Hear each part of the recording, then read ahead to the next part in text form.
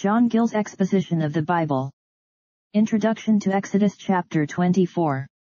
In this chapter we have an account that Moses was ordered to come up to the Lord alone, Exodus 24:1-2, but that before he did go up, he related to the people all the above laws delivered to him, which they promised obedience to, and so a covenant was made between God and the people by sacrifice, and by the sprinkling of blood, Exodus 24:3-8, upon which he and Aaron, and his 2 sons and 70 elders of Israel, went up part of the mountain, and had a vision of God, Exodus 24:9-11. When Moses with Joshua was called, and went up higher, until at length he entered into the cloud where the Lord was, and continued 40 days and 40 nights, Exodus 24:12-18.